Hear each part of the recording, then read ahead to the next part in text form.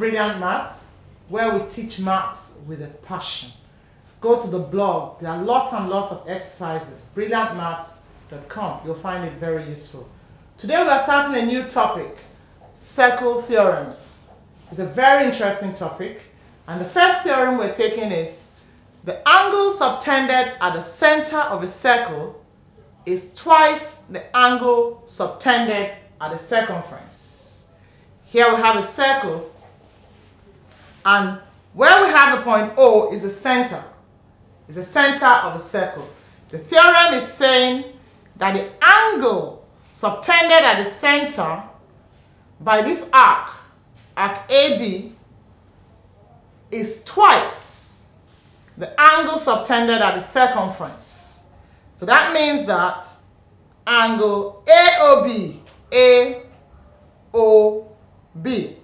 which is 2x here, is equal to twice angle ACB.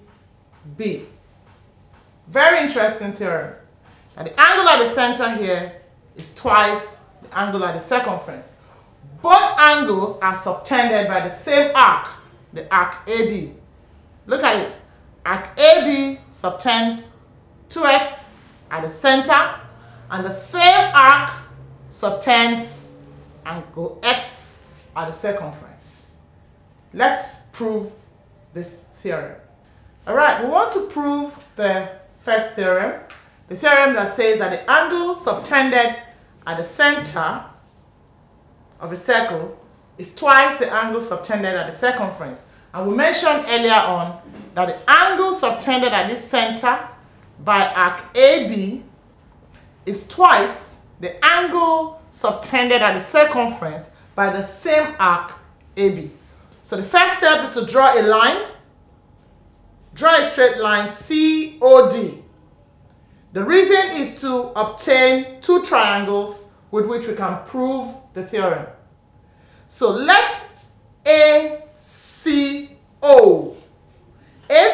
is angle Y.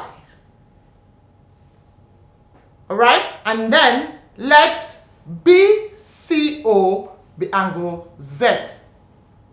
So we have the angle at C is actually split into Y plus Z. Now we have two triangles, triangle AOC and triangle BOC. So we're starting with triangle AOC. If you look at triangle AOC, AO, the line AO is equal to the line OC or CO. The reason, they are both radii.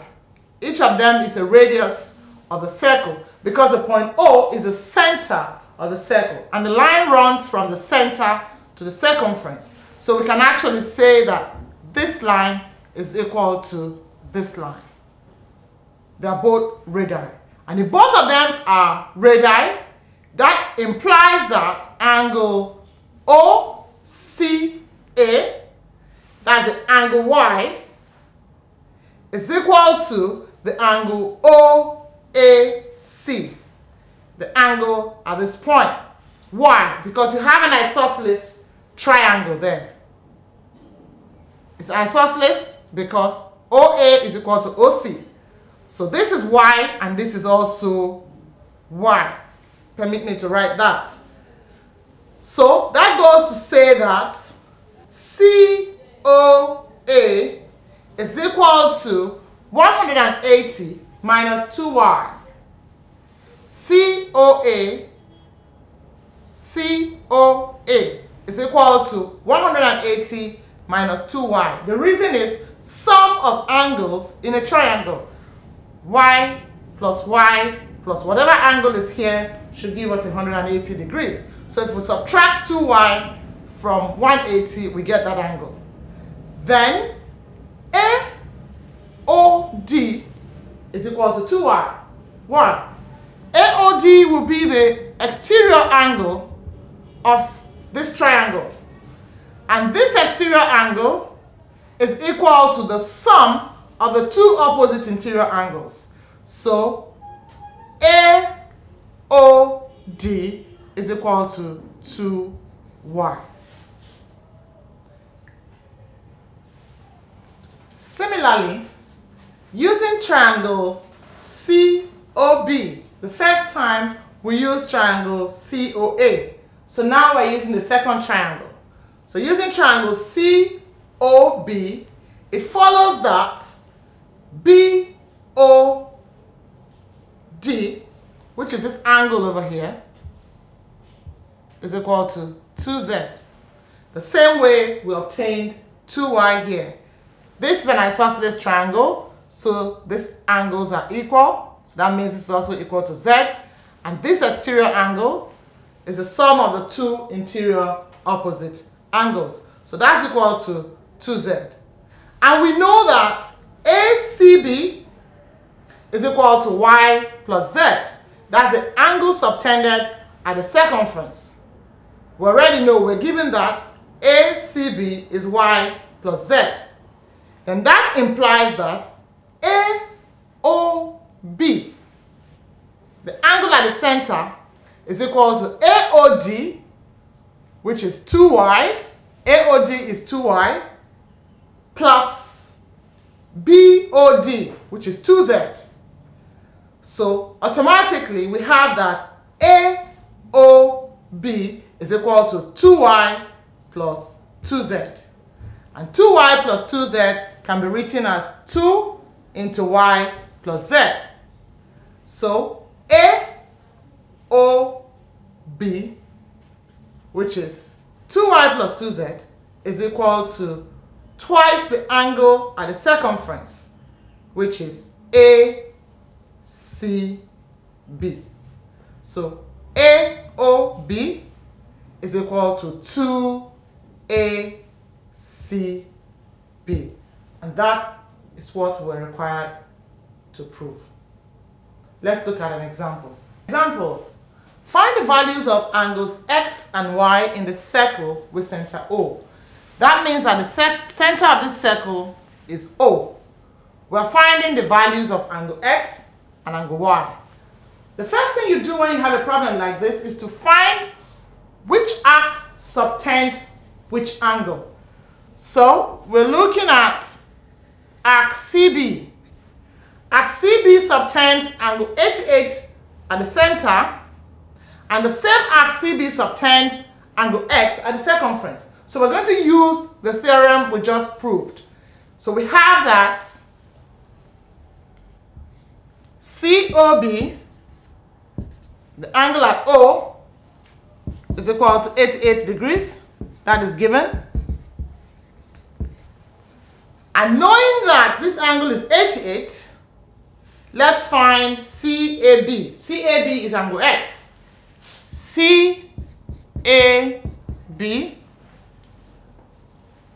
is equal to 88 degrees divided by 2, because that's the angle subtended at the circumference by the same arc that subtends angle 88 degrees. So it's equal to 88 degrees divided by 2.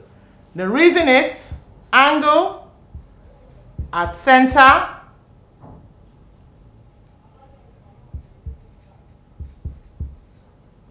is twice angle at circumference.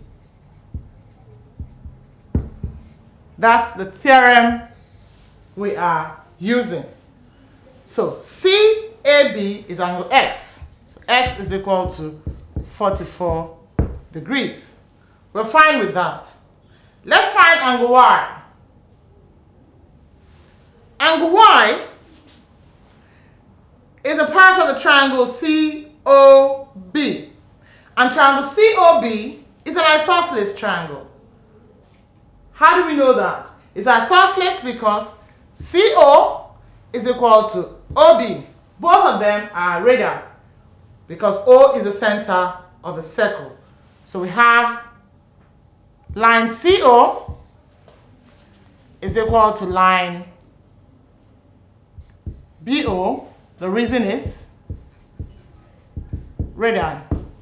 So triangle COB, triangle COB is an isosceles triangle.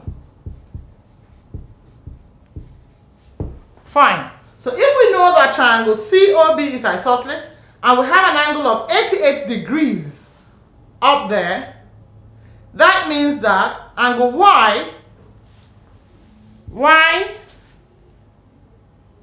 plus another Y, because if it's isosceles, the two base angles are equal.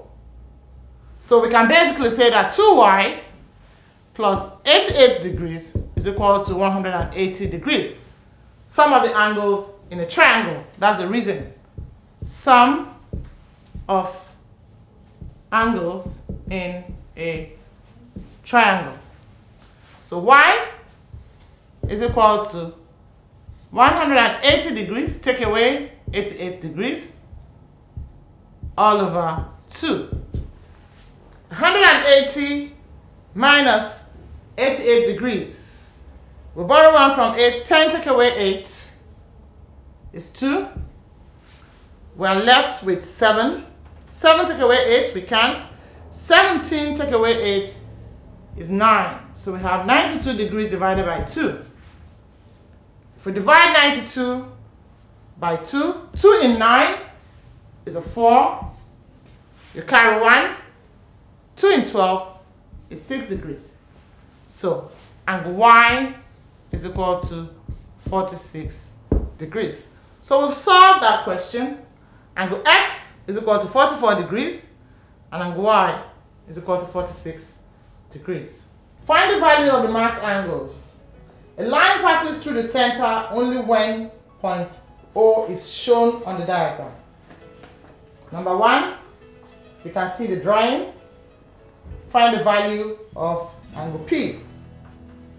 Number 2, we're finding the value of angle Q and angle R. We see the angle 88 degrees there. You know what to do with it. Question 3, find the value of angle S and angle T. O is the center. Take time and work them out. My name is Ngozi Orevaoghene. Continue to follow me on brilliantmaths.com. Continue to watch this channel, subscribe to it, and keep watching. Brilliantmaths.com is an exciting maths platform. You will get lots and lots of exercises. Practice them. It will help you excel in maths. And always remember that maths is fun and you can do it.